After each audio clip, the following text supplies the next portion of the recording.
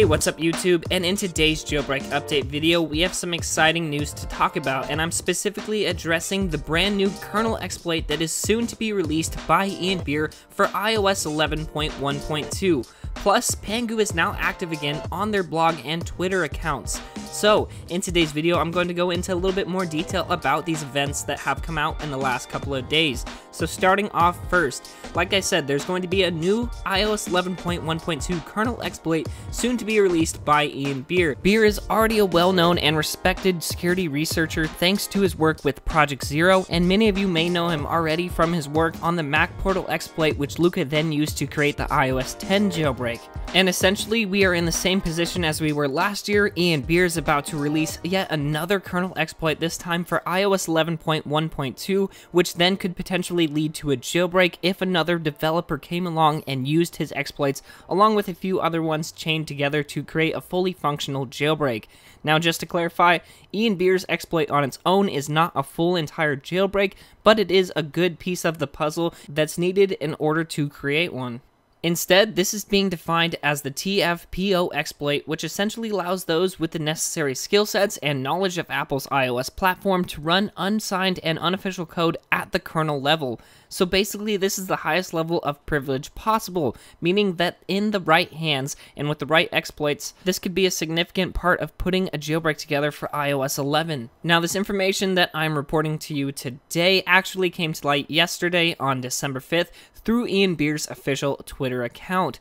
And his tweet basically suggests that anyone who is interested in doing iOS 11 kernel research should prepare themselves a research-only device that's running on iOS 11.1.2 or below. He then went on to mention that the first part of the TFPO exploit release will be coming soon, and that this exploit is patched in iOS 11.2. Now, Ian Beer is actually brand new to Twitter, and his account was only created in December. Now, this alone might look slightly suspicious, but Ben Hawks, who is also a part of Project Zero, actually confirmed that this account does belong to his colleague. Anyway, roughly around the same time that the jailbreak community received this information from Ian Beer, Pangu also resurfaced on their Twitter and blogging accounts. Ty Lee, who is a member of the Pangu jailbreak team, tweeted out this, which essentially states that iOS 11.2 has fixed a kernel exploit extension and that more details about it can be found in their blog on their Chinese blogging website. So taking a look at Pangu's blog, we can see that this was posted on it, and what I thought was super interesting is you can see down at the very bottom it is confirmed that whatever exploit they have found here is patched in iOS 11.2. Now, it's not confirmed, but it is looking very likely that this exploit that Pangu is talking about is the same one that Ian Beer is soon to be releasing for iOS 11.1.2 and earlier. And while I myself can't get too much information from this article, I'm sure there are some security research developers out there that know Chinese that could find this very useful. Anyway, in the end, it's very great to see that Pangu has written this article. That is a very good thing. It shows that they still may be active and that at the very least, they are testing new exploits on new firmware. So that is very exciting news, guys, that they are still interested in testing iOS. So with this information coming out, I know a lot of people are going to be asking the question of what iOS version should I stay on? And essentially, all I have to offer you guys is if you are on iOS 11.2, definitely downgrade to iOS 11.1.2 or earlier.